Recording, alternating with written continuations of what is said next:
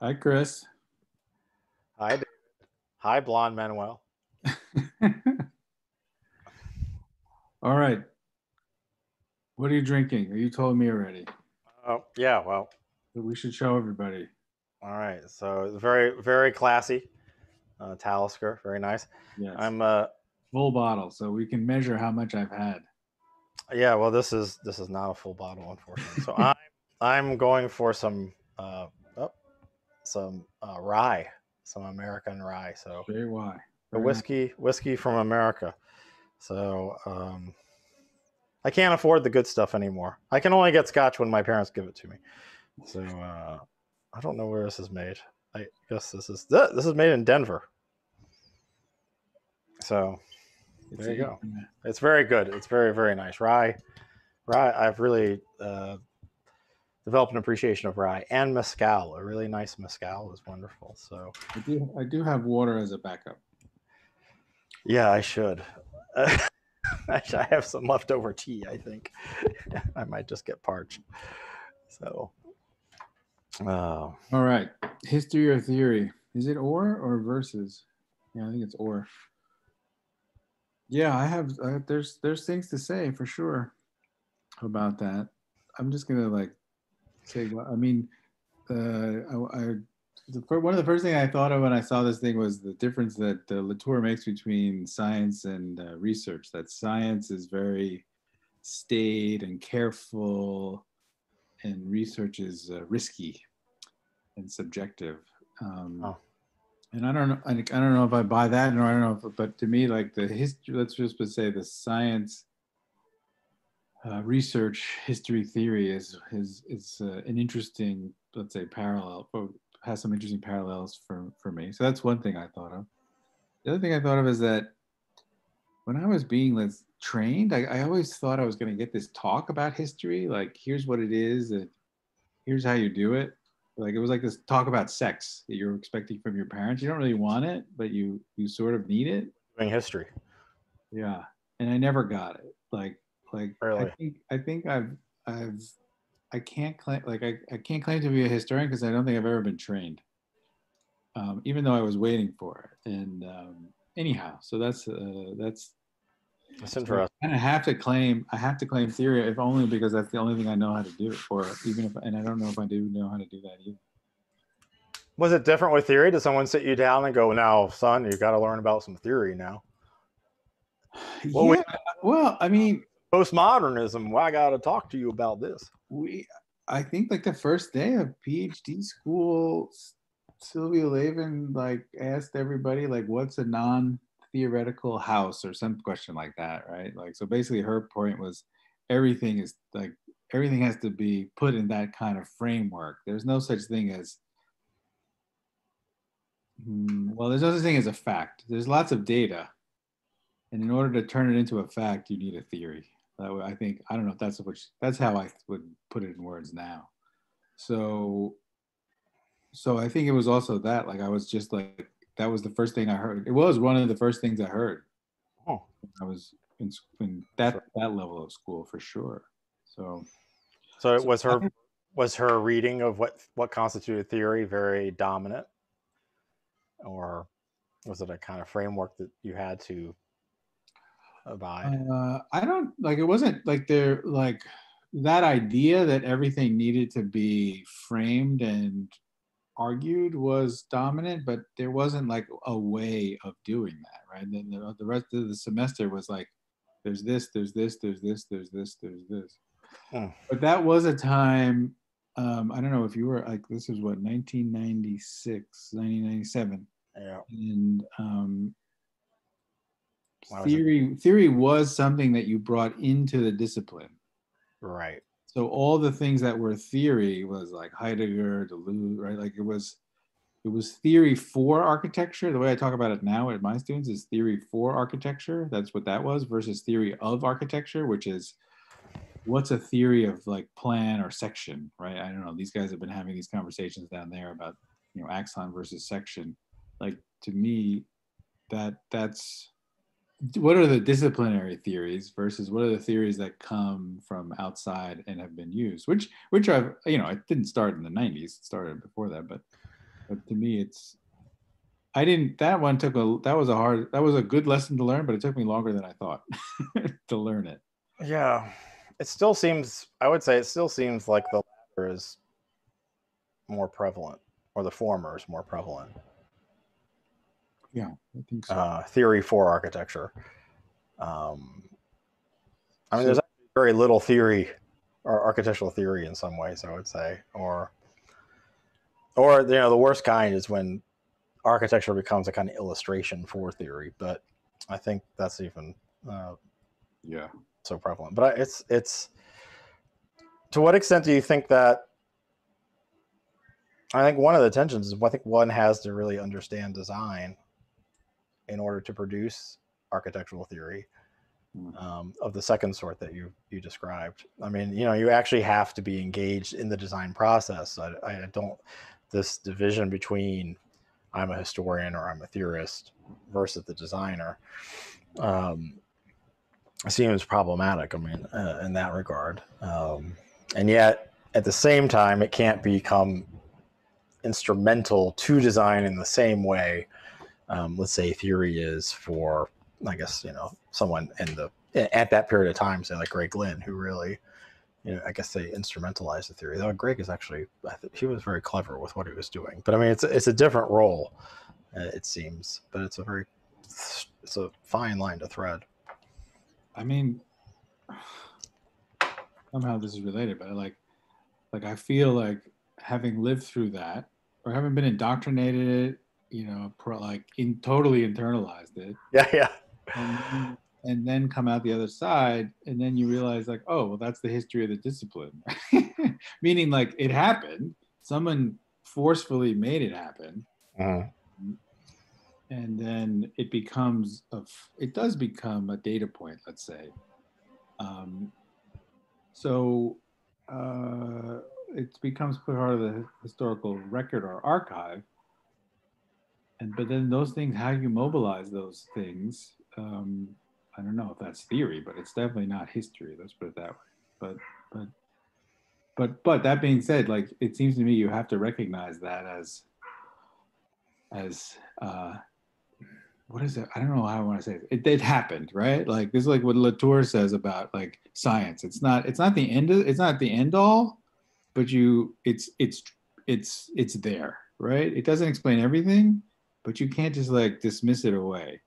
And Right. that's a weird that's the thing about history that's good to me, that it's necessary to like have those, I don't know, points that don't move, like are harder to move. Let's put it that way. Not for ideological reasons, but because like, oh yeah, that literally happened, and I can't deny that gravity isn't there. Let's put it like so. What those facts would be or data points in architecture or thought is just could be interesting to think about. Not that I have. But.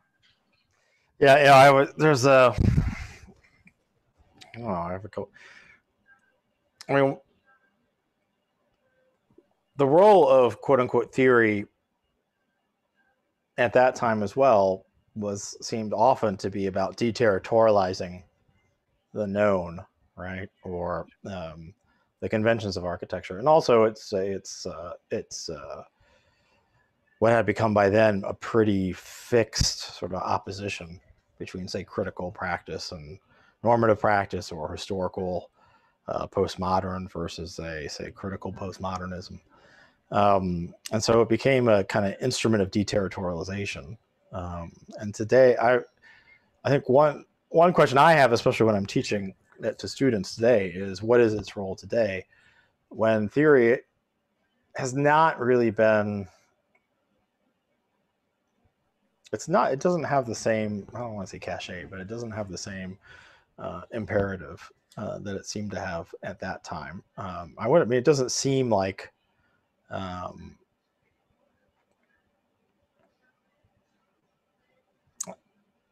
I mean, its status has shifted a bit.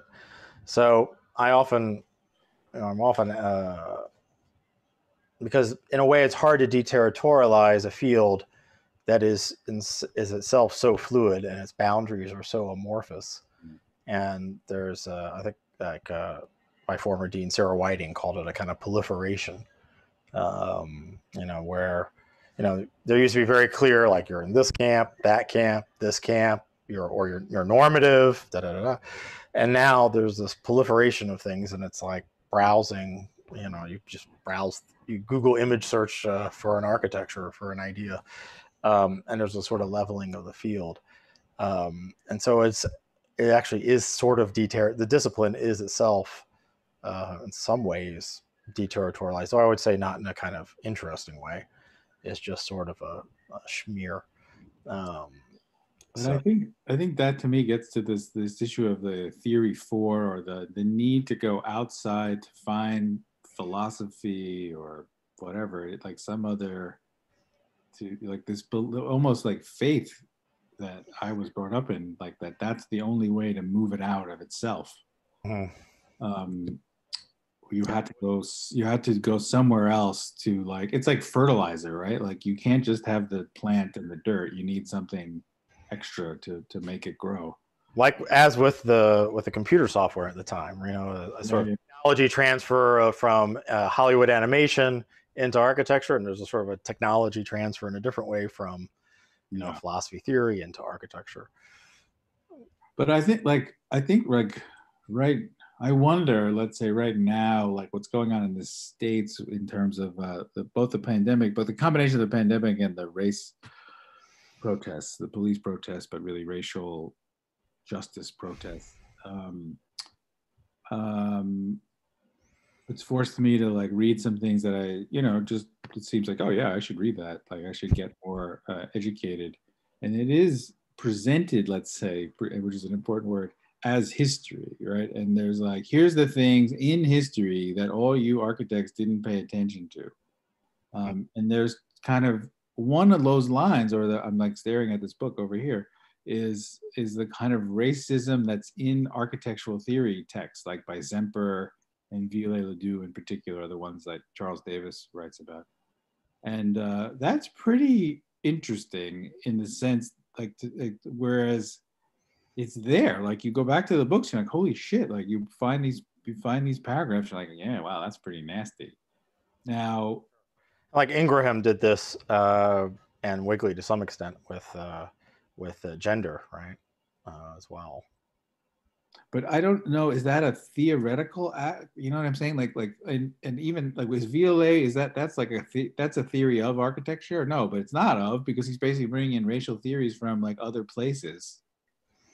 I mean, that's the 19th century is also the same. Like that's what I mean by, it's not the 90s wasn't the first time. Sure. Architecture was going outside of itself to some larger cultural. I mean, this is why I think it's risky, and in Latour's terms, it's like, it's kind of like wild. Well, I've described it as the process of introjection, and that's how I discuss it. That there are, and it's a sort of a psychological, sort of to lift a sort of psychoanalytic idea into the realm of the discipline, which is a little risky itself, but that there are things, that there are problems or there are issues that are so endemic to your very possibility of operating in a certain way, right? The constitution of oneself, or the constitution of a discipline, the identity of the discipline as such.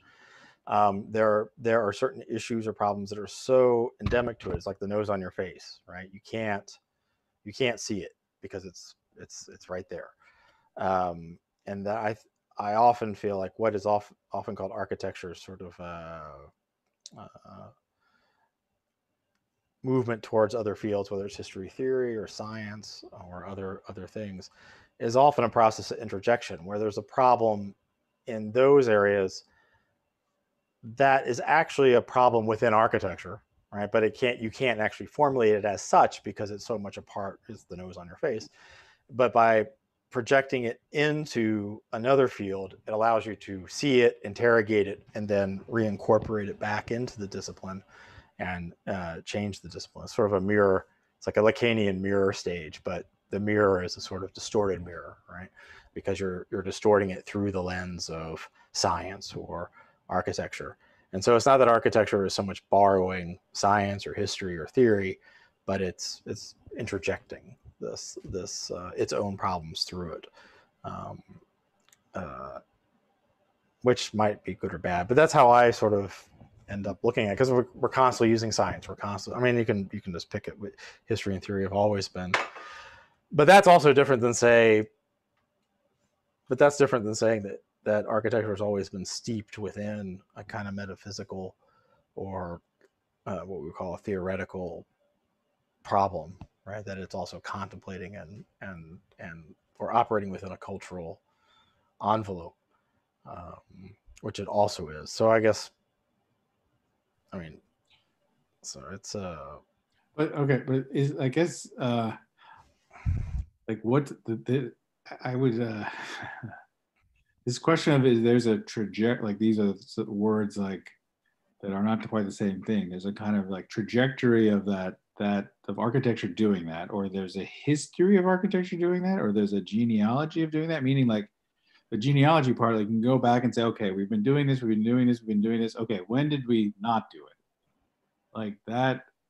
I guess I mean, why is that productive? I don't even know. what's productive. No, Like finding those moments of fissure, right? The kind of genealogical breaks, like the Foucault method of history, I guess you would say.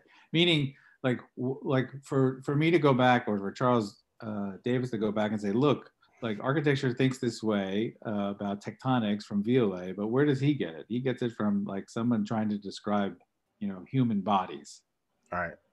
And so if I find that out, right, I go back to that moment, like where does it come from? Where's the break before it? Where does it, like, if I get those facts, like, okay, what do I do with those facts? That doesn't automatically tell me like, oh, therefore I have to throw out everything afterwards, or and this is like, on the one hand, it's been like so eye-opening to get this historical perspective recently, but on the other hand, it doesn't do anything by itself.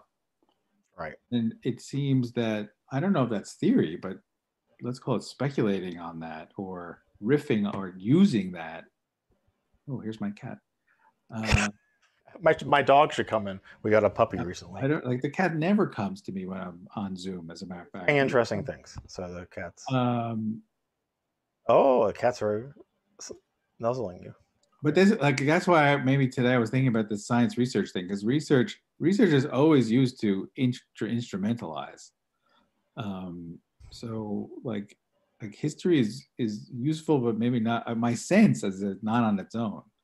Um, and theory, maybe the flip side of that is that theory can be instrumental without having any any weight. It can just be like, yeah, whatever you want. Like we can move things. You can speculate. Like the difference is, theory to me does require some kind of rigor, let's say, behind it, or some kind of historical stopping point. I don't know what metaphor I want to use, but like somehow it's a backstop. Like it prevents me from doing whatever I want. Interesting. I mean, so that's interesting. I mean, I often use this idea of, Slavoj Zizek adopted Donald Rumsfeld's theory of knowledge, where he has the things we know, the things we don't know, and the things we don't know. And Zizek points out that he forgot the fourth and most important one, which is the things we don't know that we know. Yes. Zizek calls that the most important one. The things things that we don't. So that's wait, let me make sure I got it right. The things that we don't know, we know, right? And that's in a Lacanian sense, that would be called the real, right? No, it would be called the symbolic, right? So, that we don't even know that we know these things. And so, I think Zizek calls it, all the prejudices, presuppositions, frameworks that we operate within that we don't even see, right? The conditions of us making any statement, right? They're basically the things that have to exist before we can say anything. So in that way, he's going back to the kind of critical project, the critique, right? What are the conditions of making any statement, whether it's a theoretical statement or a historical statement? And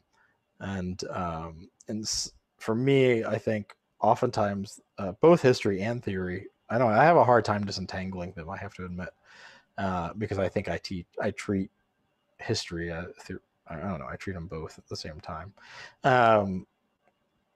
is a way of uncovering those, it's a way of remembering the things that we forgot that we know, in order for us to be able to think something else. That, by definition, I can't define what that something else is, but to kind of create some kind of crack or fissure or vector, I guess a delusion thing would be a swerve in knowledge, that we no longer have to remain, trapped within those things that we forgot we know. And so for me, it's always it's an instrument. It's a sort of an instrument towards the imaginary, I guess. It's an instrument towards another configuration. I think that's what Foucault meant when he hoped his histories were histories whose truth lay in the future, right? What I like about your consistent reference to the real, the imaginary, and the symbolic, right, which is to Lacan's triad, which is what makes it to me a theory, is that it, or and a word I would maybe substitute is a structure. Like that structure, the real, the imaginary, symbolic, can be used to explain so many damn things out in the world. That I don't know if it's not so much that it's true. To me, it's not so much that it's true or eternal or essential. It's just useful in so many different contexts that it allows you to compare things that you otherwise wouldn't you couldn't compare. That is, that its structure, it stays stable and it organizes other things. So theory, it's an instrument, organizes a lot of things with one little triad. Right. So theory is something that does that. It basically says there's the theory of relativity. It's like all this stuff going on in the world, but in fact, it's only a manifestation of this one little thing. And that's why theory is foundation. So there's that kind of theory that's structural, unchanging, or at least explains a lot of things. But then there's the speculative part of theory that does say, yeah, but is that really true? It's never proven and closed, but it also is it's a structure. It's hard to tear down those structures. So anyhow, I use that imaginary, symbolic, real in my own thinking. I think I don't write about it, but I often try to think does it fit in that structure? I'm like, oh shit, that's amazing. In theory, so then my question would be, what for architecture? What is that stable? Yeah, what is the stable? It doesn't have to be a triad, but what is that structure that explains so much phenomenon? I don't know. I mean, Vitruvius tried to do it for sure. Robin Evans, I think, made an attempt in translations from drawing to building when he posited this idea that it would be possible to write a history of architecture that would not be based on symbolism or meaning or style, but would be based on he called it the manners of working, right? And then he followed much of a history of architecture as the manners of working. In other words, how does architecture how do we work? What do we do? Would be around the question of the translation from drawing to building. And that, the drawing to building is not something to resolve, but as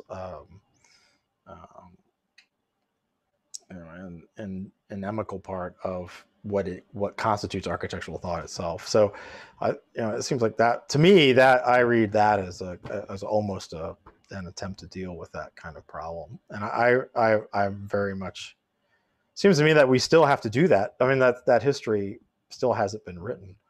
The history of a manners of working, which is an interesting idea. I mean, because it's sort of how does one, to me, it also reminds me of Foucault's sort of technologies of the self, but at a disciplinary or epistemological level. How does one, or in the Deleuzian sense, how does one construct an assemblage for architecture at any one time?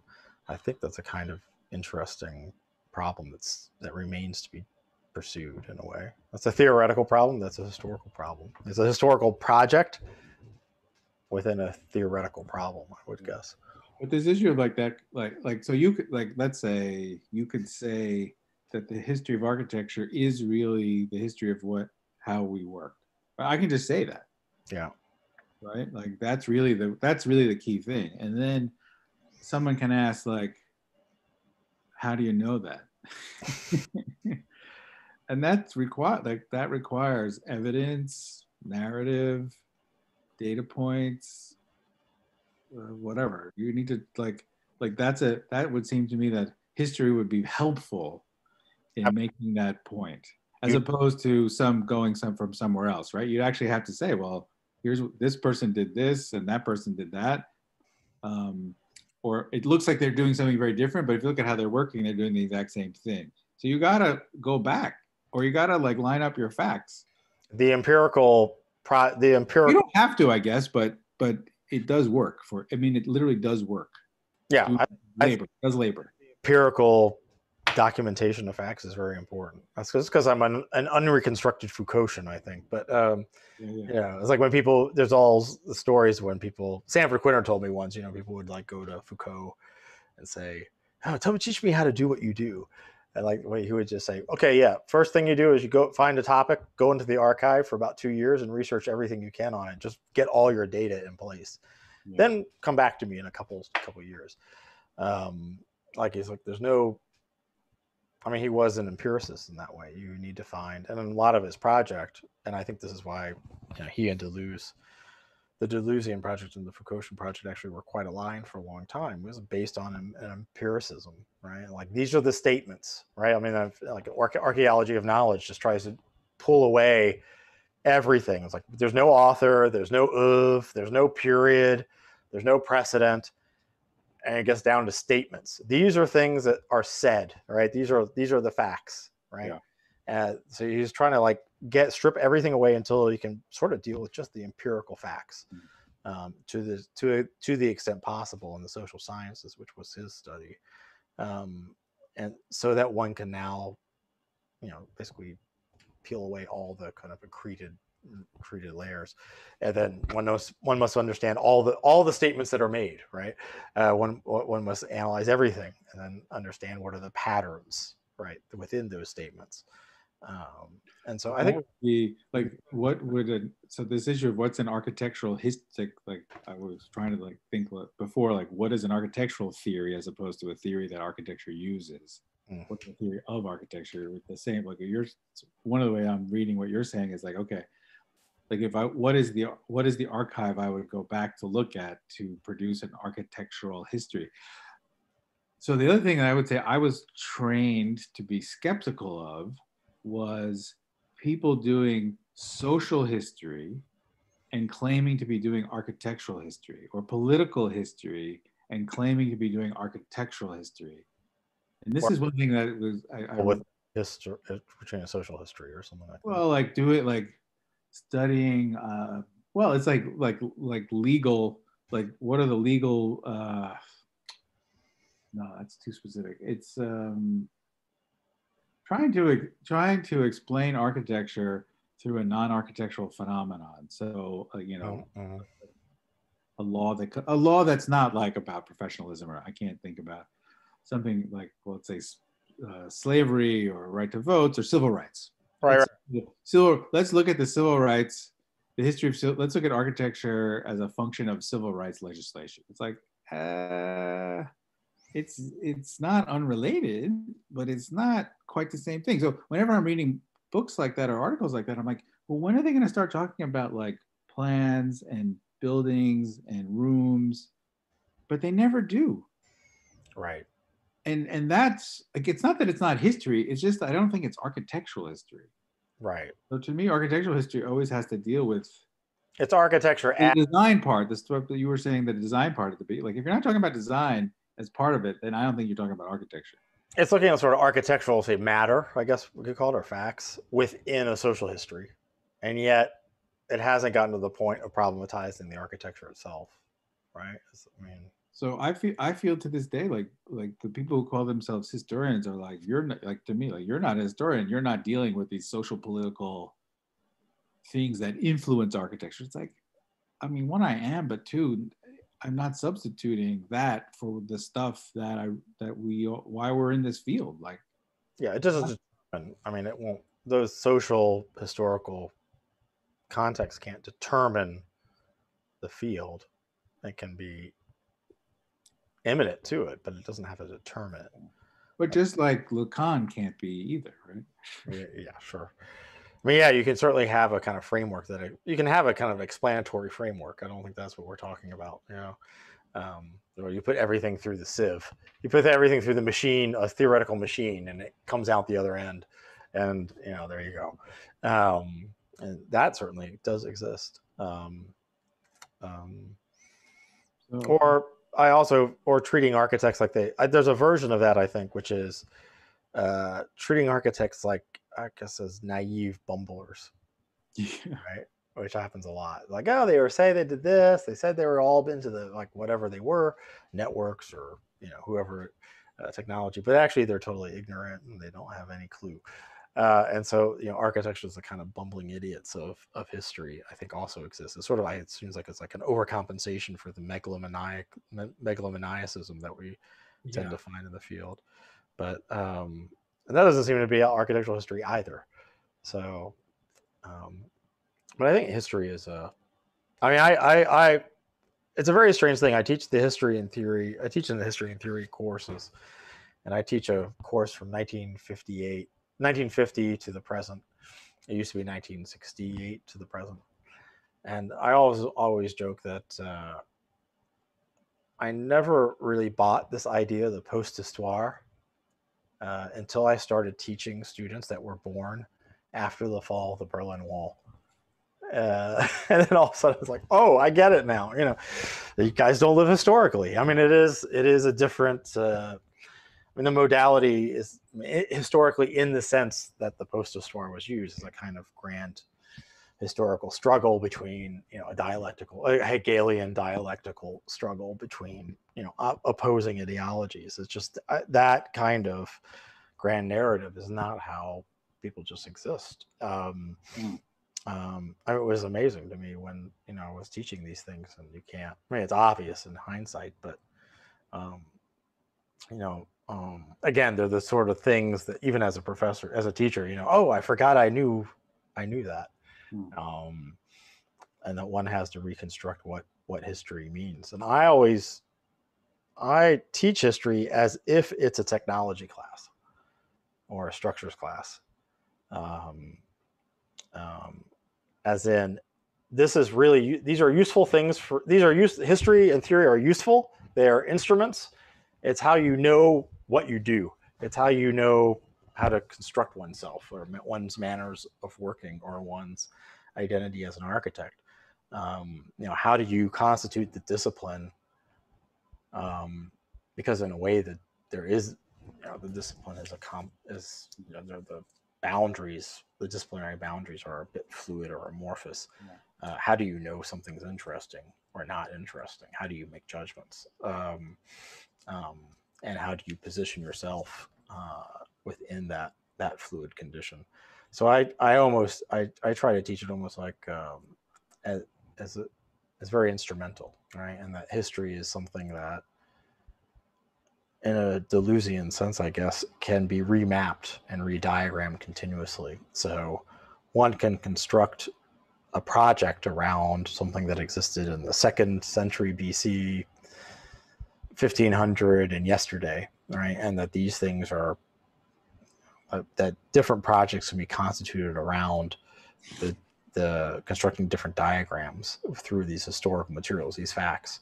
And so it's not sort of it's not sort of a cemetery of dead facts, but it's well, I guess I don't know what I would say, a constellation, or How you thread those facts, and this is like maybe like when you mentioned right at the beginning this evening, that this issue of design, like you need to be engaged or steeped in design, let's say, I think, to do some of these things. So for example, like when someone puts together, who connects something from the 18th century to now and says there's a link, like not a kind of like, oh, I got the paperwork here. uh-huh. Like that these two things are saying very similar things. Like I don't like those are like, okay, I've got to go back to the 18th century and uncover it and say, okay, that's interesting. But artifact or document. Again, a data point is the word I want to was trying to be generic, and saying this it resonates with this thing going on now. Now, does that make me a historian? I don't really think so. No. And I don't even think, I don't know if it makes me a theorist. It makes me a designer. It's like I got like I got like, you know, I don't know, 50-year-old couple, and I got air conditioning. Like how am I supposed to know like the psychology of a 50-year-old couple and like how air conditioning works? Like, but I know they go together. And like somehow like that's what we do too with ideas across time, let's say, that we bring those things together. Now again, I don't know what to call that. It's like kind of like historical fiction or, you know, narratives. I like doing that. I know I like reading it and I like doing it. Uh-huh. But I also know there's a little looseness there. Like I can just put anything together, right? That kind of like Can you? that pumpkin. I think, yeah, I can try at least for sure. Maybe not successfully, I guess would be the question would be, does it resonate? Successful, then you can put it together. What's that? If it's not successful, Yeah. then it didn't work. Wouldn't have gone. The experiment didn't work. So now you've proved that doesn't work, I guess. Like if I have to like let's say if I have to find a historical like lineage, like the genealogy that connects those two things, like one, by the time I do that, I'll be dead. And two, I'm not so sure if it really if necessarily would help. So okay, then this question is like, when do you need history as a tool to say no, like this is what happened. These statements were made and these statements were not made. Like sometimes that's productive, and sometimes like, how do I make those connections? I don't know. I think I'm very loose that way. I'm not, and maybe if I'm not a historian, because I'm more interested in finding those connections than I am in like finding the ones that really line up. So if I have, it's not so much that if I have to choose, I just can't choose history because I don't think I've ever really done it. I've used it. I've used other people's, but I haven't done it myself. Right. That makes sense. I mean, you mean history in the very kind of straightforward, very straight history, I guess I would call it. Straight, no chaser history. I mean, a little bit of that. Like when was this building built? Right. Yeah. Just going into an archive and just documenting a kind of pure empirical.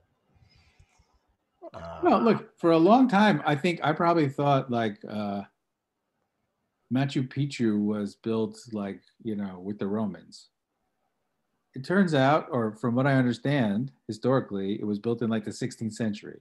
Right. It's really more of a Renaissance building than it is, right, an ancient building. Like that's an important fact to have.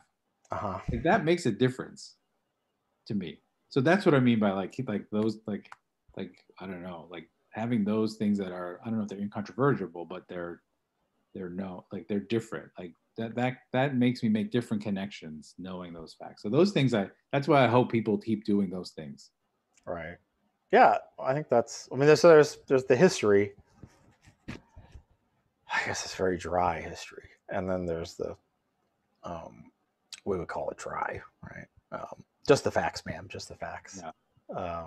Well, in our questions, that's not fun to me. Doing that kind of history would not be fun. I would not want to do that. I would not be good at it. I don't have the patience for it. But I recognize that it's important. All right. And useful.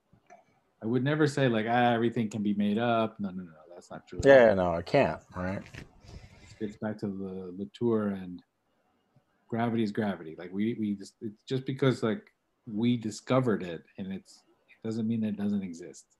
Right. And you have to deal with it. So those things are useful. It's, you know, a lot of people complain, you know, well, that students don't know like that the Baroque came after the Renaissance. What's like, I think like chronology is not unimportant. Yeah, sure. Although, I mean, I did propose once, we've tried this at Rice, we taught history and theory backwards. Yeah, that would be fun. We taught it from the present to the past, which I've thought about that. It seems hard. It's a little tricky.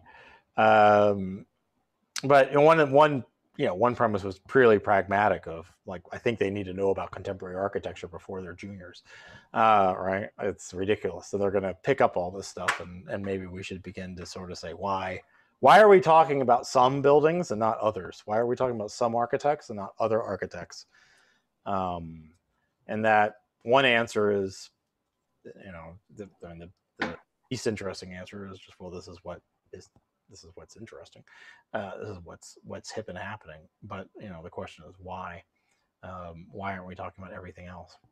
But I mean, another version of it would be for example, why is the Baroque relevant now, right? Versus, or why was it so relevant? Why did the Baroque become a something that had a contemporary presence, say in the mid '90s?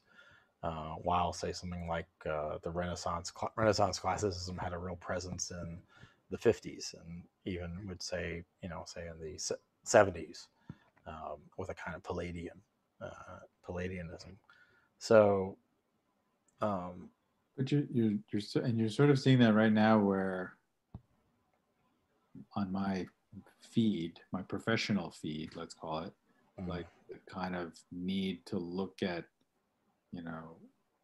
African American architects and women architects, the work that's been done by people who have generally been excluded from history books, right, and that is left, I think, to the people I know who call themselves historian. This is emboldened. It's like, this is our moment. Like, we have, like, and it turns out that there's a pretty good archive on that stuff. I mean, it's not as expensive as maybe they would want, but it's like, well, especially since 2005, I've noticed like there has been an explosion of work on that stuff. So they're ready. Like, this moment, they were like ready for it. People have been studying that, but it has right, not been instrumentalized. And this is a moment now, it seems, that it might be instrumentalized, meaning, well, one meaning that it might enter into the studio, that people want to bring it in art, in pedagogy, like want to take it out of history theory and into design. And what I was talking to my PhD advisor, Sylvia Levin, who said, yeah, history theory is always the kind of avant-garde. We're always kind of doing these things over here. People don't think it's really relevant, but then when the time comes, it's like, oh no, we were ready for you. really. We've been working on that. I don't know. So I don't know. Just because I'm a contrarian, I would almost reverse it. I think the designers are ahead, and we're catching up. Yeah. I don't know. Part of me thinks like, yeah, maybe it's just we don't recognize maybe we haven't discovered what's interesting yet. I don't know, because it seems like. Yeah. No, I mean, I almost reverse it. I mean, even if they don't know it, they know what they're doing. I don't know. It's a curious thing I see, but I don't know, just because I'm a contrarian that way. I was like, really? I don't know. I guess I don't have that confidence that I have much. well, I would say I don't know either, because I don't think like we were like history theory people were talking about the digital. Let's put it that way. Yeah. But we were talking about like Foucault, and so I guess there are moments that happens. Like, there are historical moments that what she said is true, and historical moments which she said that's just not true. All right, I think we're supposed to let Manuel back in at some point. Manuel, are you supposed to come back? It's 6:49. Blonde, Manuel is staring at me the whole time. Up. Oh. Hi. I just looked at my clock. I think we've been going for 45 minutes. So you said something about that. Yeah. Great. I think we'll have some questions from the audience. It's been great. Thank you. But we have a question by Candela Valcárcel, who is in the studio with David, and she says, bringing back today's Studio 5 jury, and relating to the concept of the vertical abattoir, right? Yeah, the slaughterhouse, where it seems to be connected in terms of its criticism to certain societies' paradigms about the typology and its strong relationship with history. To what extent do you believe the role of theory is introduced in this investigation or this research? And she goes on, rather than the theoretical approach to skyscraper typology theory, or maybe Rainer Banham well-tempered environments, which theoretical approaches do you believe are relevant to the vertical abattoir discussion? Did you do a vertical abattoir? Was that the program? Yeah. See, I told you I can connect anything. That's amazing. That's pretty gutsy. I mean, it's amazing because it like makes total sense. Like I hear about it, and I'm like, at the same time, it's like, is it possible to be simultaneously flummoxed about to think like an idea is at the same at one moment completely obvious and also incredibly improbable? Yeah. You know, it's like great. That's a great problem. It's like it's very nice. Well, I asked the students if they thought that too. I mean, I think, well, to Candel's question, I mean, maybe, I don't know, there's two questions in there to me, but the one I want to answer is that like there is this kind of societal problem about our treatment of other species and our relationship to, let's say, our relationship to other species and other entities, air, water, cows, chickens, birds. But okay, so as an architect, how do I engage that issue? Like, I can't do it as a biologist or an ecologist. I can only do it through, well, not only, but I think the way I can add specificity to that issue is engaging it through a design problem. Type being one way of thinking of that. Whether or not type is well, type is not an architectural concept. It's a theory, right? It can be used in different places and can be used, and it's been used dangerously in different places. But so to me, it's, as a citizen, I can engage it politically, no question about that. Or I can engage it like as a consumer, like don't eat meat or do whatever. But as an architect, it seems to me I can only engage it by designing something that tries to bring out that problem in an architectural way. Now that's hard for, I'm putting scare quotes up. What does that mean, an architectural way? One way is by drawing it in certain conventional ways. So to me, that's what we can do. Now, it's also true that I have read ecological theory and economic theory about environment and ecology, so that's informed me. But ultimately, as an architect, I have to get involved through the making or proposing. It doesn't have to be actually made, which is what we try to do. So that is more about architectural as a discipline than it is about history theory. I think. But anyhow, I'll stop there. So did you guys read Rainer Banham's Mechanization Takes Command? Siegfried Gideon. No, it was on the list. It was on the list, but I didn't hardcore assign it. I'm just asking because for me, that's one of the most. I mean, when I was doing my PhD, that was one of the most amazing books to sort of encounter. It's one of those books that I didn't know about, so I was doing history and theory. And you read this, we're like, what the hell? I mean, it's this moment of, what was this guy smoking? But then you read it, and there's a came up today in the review a couple times about the mechanization of death, right? The abattoir, and there's all those photographs of carcasses, animal carcasses, and the mechanization. Now I'm getting confused. Like now the whiskey is doing its work, meaning that like I remember scanning it, but now, and I remember, did we read it? Did we discuss it? I don't know. Maybe I gave it to them. I don't remember discussing it. They'll have to remind me. But it's a great. Maybe we'll get an answer. It's a great text, and it has this whole discourse about. Yeah. Well, anyway, images. And you said the mechanization of death. I'm like, wait a minute, I know that. Yeah, and in some ways, it's trying to deal with the aftermath of the Holocaust and World War II. Totally. But in a larger way, it's trying to deal with this question of humanism and what is humanism, and what is our relationship to the non-human and the inhuman. And of course, then he shifts. The next body of work immediately after that is the eternal present. And one of the interesting things, just from a historical point of view, and when I was doing the PhD, I found that the RIBA in London has a huge archive of Gideon's writings between Mechanization Takes Command and the Eternal Present. And it's very interesting how he pivots during that period from the problems of mechanization takes command and this anxiety about technology and and humanism into a search into the past and into, say, cultural forms and a kind of almost archaeological or archetypal, looking in the past for forms that will persist as a way of creating a resistance. So it's very, there's sometimes there's historical moments, and it's very interesting what how he's utilizing things. But I was just curious if you guys. So on one hand, yeah, I mean it's that the bodies of the animals are in a way stand-ins, right? They are they stand in for us, right? It's interesting. How, I mean, that's an example of this kind of interjection, I would say. I don't know. It's very interesting. So I don't know what history and theory would be, but it's interesting to urbanize that. What is it to urbanize the slaughterhouse or densify it, I guess? It gets very big. Would you see? Do you see cows on the 14th floor eating oysters with boxing gloves?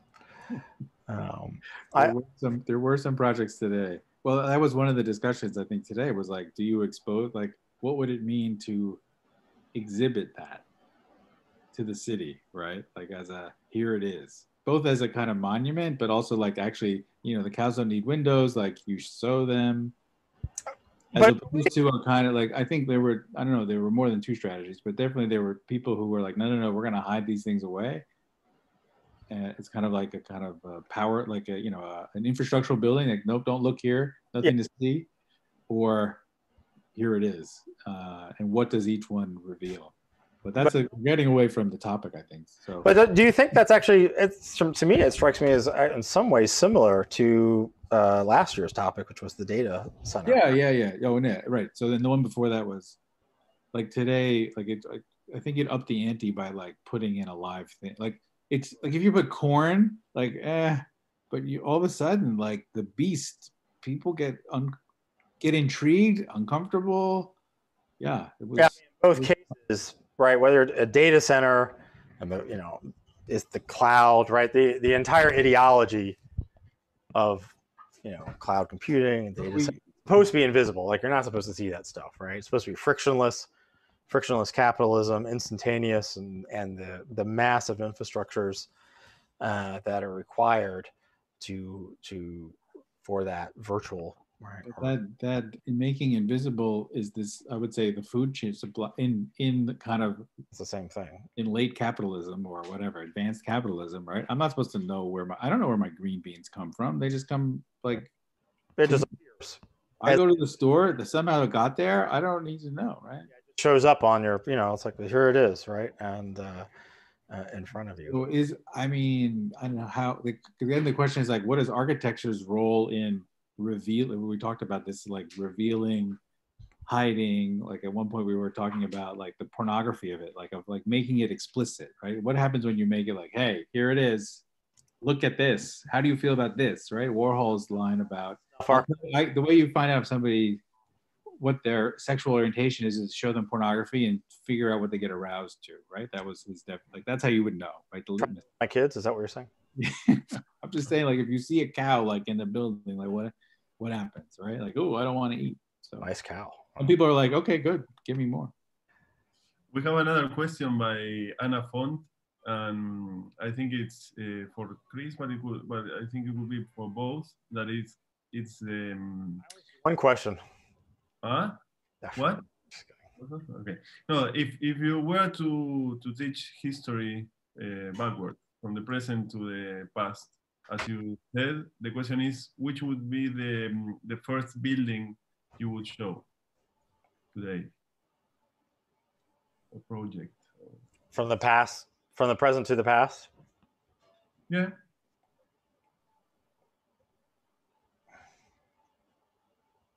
What day of the week is it? Thursday. Oh, we're gonna, all right.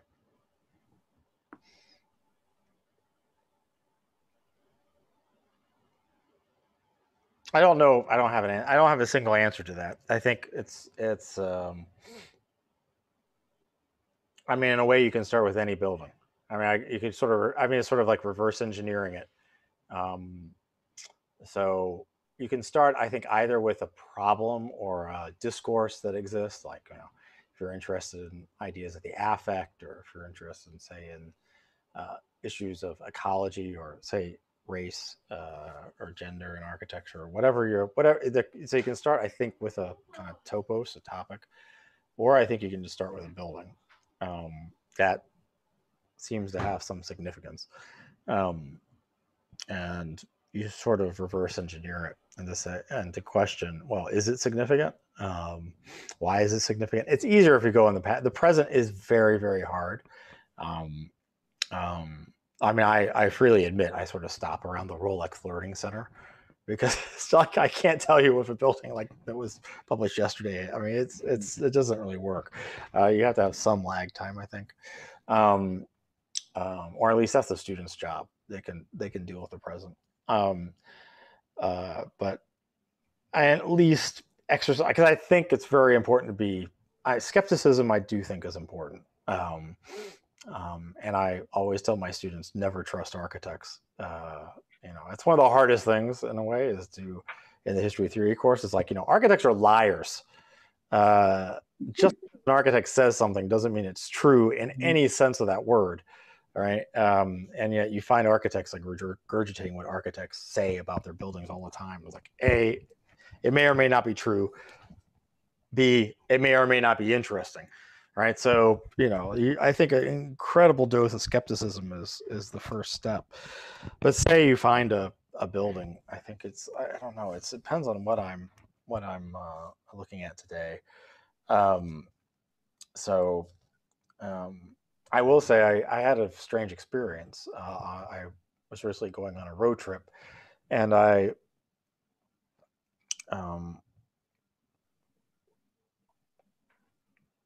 we were driving through Alabama, and we stopped in Tuskegee, Alabama, which actually was where I was born. I was born in this tiny little town called Tuskegee, Alabama, which has one of the oldest historically African-American colleges. And I was born there because my father was teaching architecture there. And some of my earliest memories were of the chapel there that was designed by Paul Rudolph and it was finished in 1969. And it's this amazing building that has kind of been forgotten. I mean, it's kind of lost to history for many reasons, and many reasons I don't know about. And in a way, I mean, that was a moment where I was like, oh, this is I could start with this building, right? If one wants to talk about, say, relationship of landscape to building, or problematize the object in relationship to context, I think, like that would be, I think you could start with that was an experience where I was like, first of all, it's an incredibly powerful building. It's doing an incredible amount of sophisticated things. I mean, it's absolutely phenomenal. If it was like where the Carpenter Center is, it would be talked about all the time, right? But it is lost for many reasons. But it's an absolutely stunning work of architecture. And you can see a lot of contemporary issues worked through within it. So I don't know. I think you can just find buildings that are important and unwrap them. And I don't know if it's necessary to start. I guess I'm gonna go to the present, go to the back. One of the important things about that is the premise behind that was like, okay, here is why the Renaissance is relevant, or here is why the Baroque is relevant to this discourse. To this architect, here is why X, Y, Z is important. And how they are constructing an architecture idea, right? Or like the architecture without not constructing out of bricks, but constructing as a concept through these other matters. And so it's so I think you kind of start with the architect. I don't know what I would start with. I would start with Paul Rudolph's chapel. Today, I would start with Paul Rudolph's chapel and try to untangle that. Like, what the hell, you know? I think that's a kind of interesting thing. I think like producing like syllabi are an incredible, like a sequence of classes. Like that's not a book, right? That's like a series of lectures and assignments. Like, and trying to thread that is such a difficult and productive thing. Because like that's what I was trying to think. Like, okay, because Manuel's going to ask me that, and I also have the problem. I have no idea in the last 5 years. But like I started to think like, okay, well, if I did CCTV tower, right?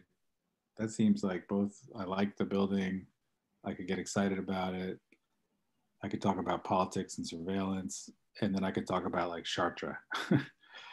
and like, or I could figure out a way of getting back to something before, but that's a little too heavy handed. Or I also, then I think like, okay, that's like so heavy handed. Like, how do I avoid that kind of thing? So like the first one, it's a good problem like to have, but only not because what's the first, it's like what does that then like lay out, like you sort of have, it sets you up to do, but you have to run through, you have to figure that out. You can't just do it on the fly. I mean, you can do it on the fly, but you're going to get in trouble, I think. But where you start makes a difference. So like starting with that building would make a difference where you would end up, I would think. I think what we're getting, I think what's coming out of here is whether one's talking about, say, a totalizing history, like where one constructs a history that this is everything you need to know, and it's a kind of stable formation. I guess we call comprehensive, kind of comprehensive view of history, or if one's pursuing it more as a kind of incisive moments, right? Formations in history. So it's, you know, whether it's a survey or overview, or whether you're sort of boring in deeply, but not providing an overview. I think that's also a kind of challenge, is figuring out. Yeah, and just I was thinking about your answers, but just trying to make a little bit more general the question. How do you use history and how do you use theory for starting, you know, like to start? Because I could see you guys searching in different ways where to start, right?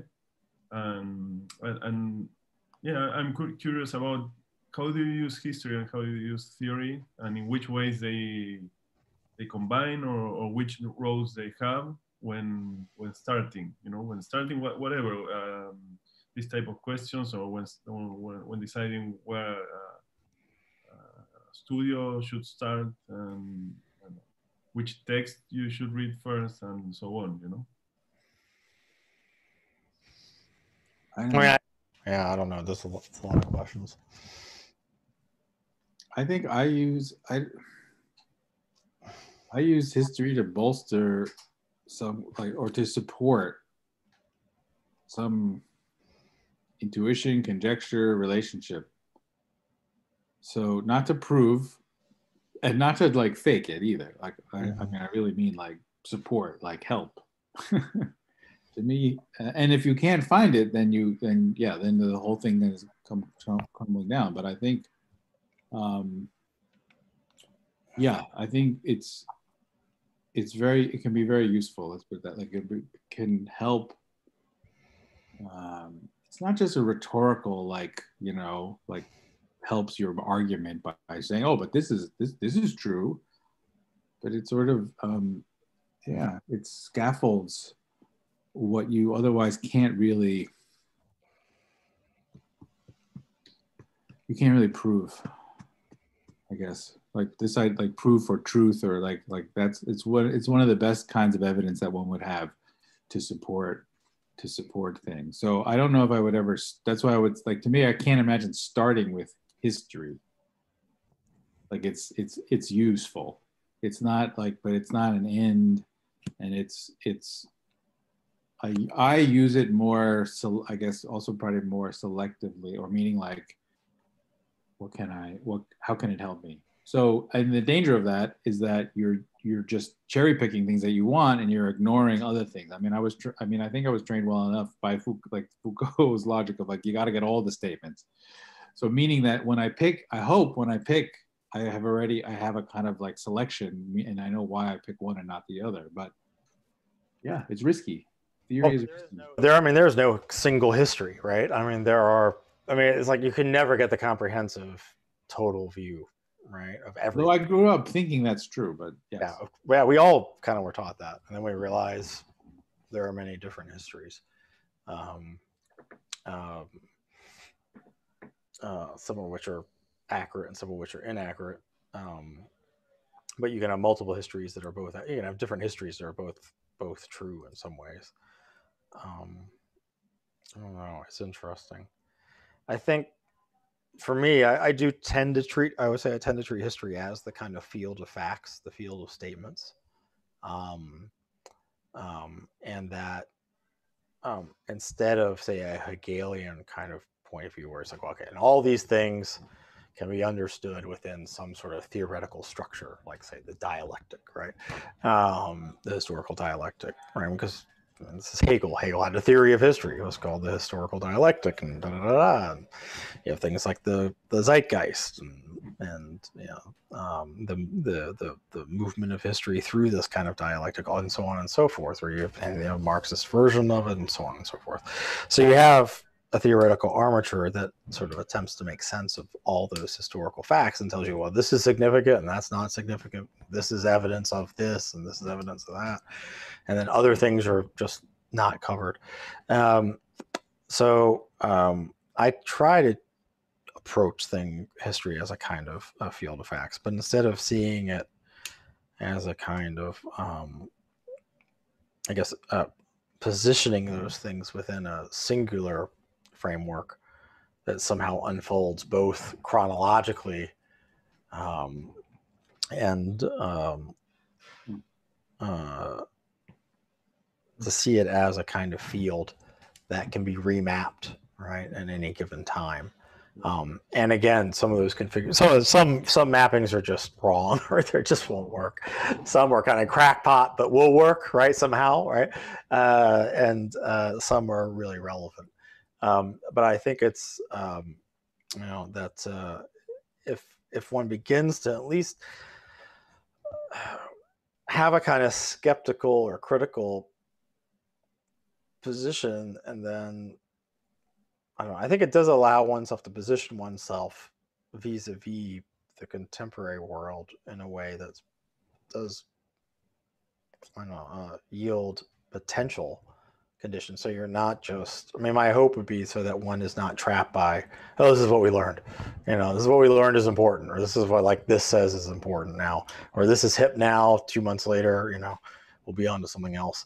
Because to me that's not very interesting. So I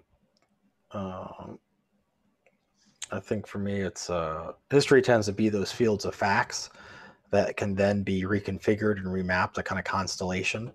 And depending on the problem that one is dealing with, some become very prevalent and some kind of recede. But it's constantly being remapped and reshuffled, right? According to one's problems and the problems that are presented within a larger context. So it's not static, and it's not sort of dead weight. And the Renaissance, what we mean, say, by the Baroque today, for example, is not the same as what the 17th century was. Even the facts don't remain static, right? They are also remade and reshuffled, even as they also retain their factness. And so we have to understand that as well. So I think for me, it happens in science too, right? What was considered truthful, relevant, important morphs. Right. And sometimes if we still believe things that people believe, that were taken as not as make believe, but as no, we figured this out, right? We've got it, only to find out you didn't get it, right? So to me, it's also this kind of moving. That's always when I went back, there was some point where you would go to the library and you'd read something let's say from the 50s, written in the 50s, and you're like, okay, here's what this is, and you're like, okay, yeah, it's in a book in a library, it must be true. But if you don't figure out that, like, no, in the 70s, somebody figured out that that was wrong, so this issue of one, that the facts are changing, or that you can rearrange them, that kind of one needs to be supple, right? To do that and to recognize that. I think that's where, for me, design, like thinking like a designer, is helpful. Yeah, I think we're both saying. I mean, I think I probably think of myself more as a designer, but I happen to work with stuff. My stuff happens to be history, and my techniques happen to be theoretical. But I think I approach it. But I think I think Manuel Delanda kind of called it he referred to hacking. Like he's like, I'm not a philosopher, but I sort of hack philosophy. That's sort of a hacker's ethic. There's the hacker ethic and the designer ethic is a little bit. It has something to do with it, but you're not looking for a comprehensive overview. You're trying to put this with this to get it to do something else, right? So like Manuel's would say, like, we're gonna hack philosophy here. We're gonna know enough about this and this and this and this in order to be able to understand that, right? How this works. So I think that's kind of useful. But I think but I also think that designer's point of view, I think that manner of working also brings with it certain questions that otherwise wouldn't occur. So yeah, it takes me a little bit to the beginning of your conversation. I think it was David that said history is something you expect but you never get, right? Like, well, I'm paraphrasing a little bit. Well, I thought I was gonna get it. Yeah, I thought I was like someone was just gonna say, here it is, here's how you do it, here are the rules, like, uh-huh. I never, or someone's gonna sit you down and say, here it is, like, and here are the tools, like, we didn't tell anybody else, right? It's like that secret that you get. That's why that it's uncomfortable. Someone was going to do that with me for theory. That didn't happen either. Well, actually, it happened twice, but someone did do it with me, I guess. Whereas in design, it's almost like every studio instructor you get gives you, like, here it is, here's how you do it.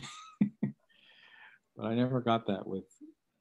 But I guess the funny thing about design, though, is you're sort of getting it, right? Like, so here's what you do. But often it's presented as a matter of fact, right? Like, here's how you do it. Yeah. Not like, and the question of, like, why the fuck would I want to do that? Is not like, why?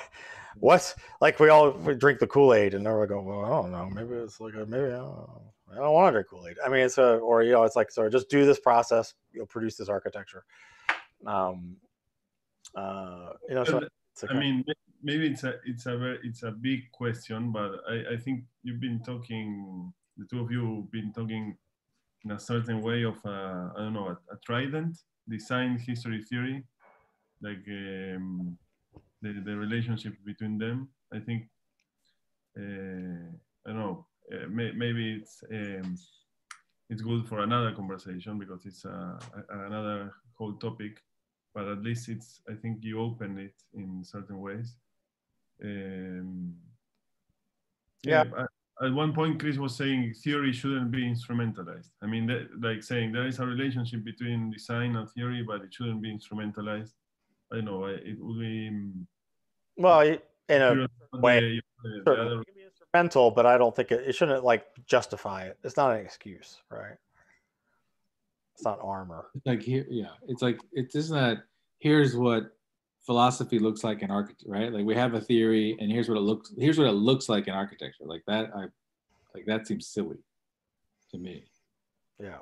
Kind of like architecture illustrates something. Like, that's the problem. If architecture is only illustrating something, yeah, there's all kinds of things. But when theory, like, explodes, like, wait, is that how I can think about architecture? I can think about it a different way. Okay, then that's different. But it's not trying to, which I do feel has happened quite often, and it's happening right now, or it happened in the last 3 years or 5 years with Triple O.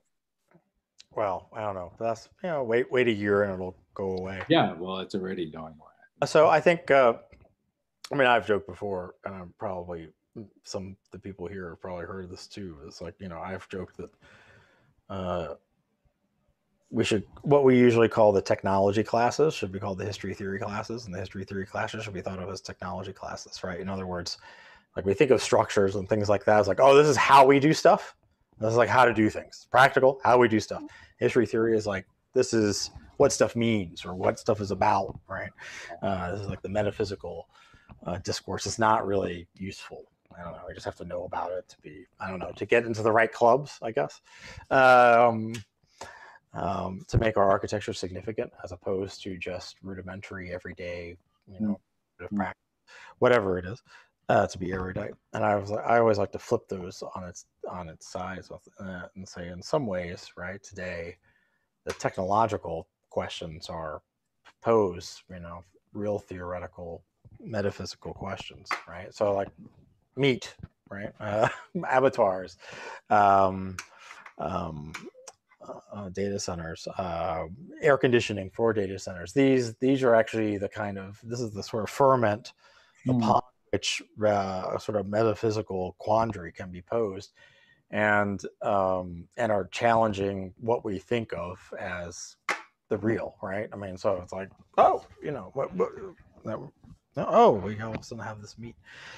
Whereas history and theory is actually very practical, because how does one, in a kind of state of proliferation where you can Google image search anything and there are no clear boundaries, or say the ideological boundaries are not very clear, not very well formed, and if you blink, even if you join one like triple O, whatever that actually means in architecture, which I don't think anyone knows. If you blink, it'll be gone. History and theory becomes a very practical tool for being able to, make decisions about, well, why do you draw this line that way? Why do you draw that line that way? What is your manner of working, right? And why are you choosing this? Why do you have this manner of working, and why do you think that's?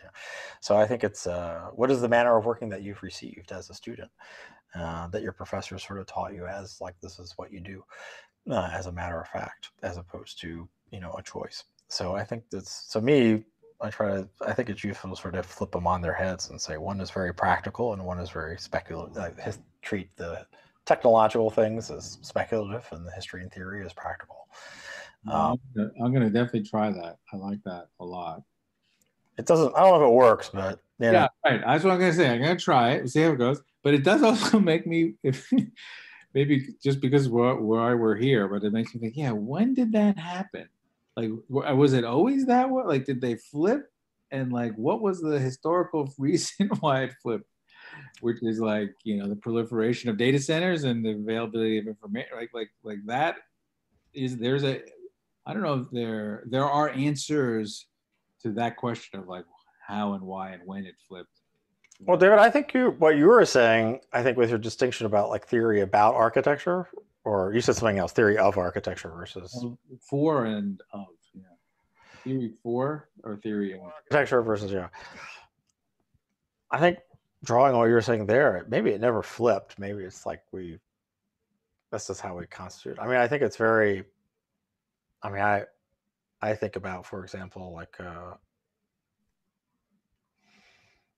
Panofsky's architecture as scholastic form, or architecture as scholasticism by Panofsky, where he talks about Gothic architecture and stained glass windows, and I mean, there's a lot about that in that text.